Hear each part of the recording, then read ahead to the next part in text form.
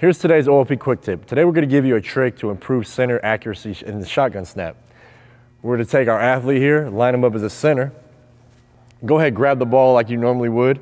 What you see is this elbow armpit kind of facing at an angle. And from time to time, depending on the play, you'll see shotgun snaps go left and right. What we want is them to create torque in the shoulder and have this elbow armpit facing north and south. And this will greatly improve the accuracy of each shotgun snap because it locks the shoulder and wrist in place.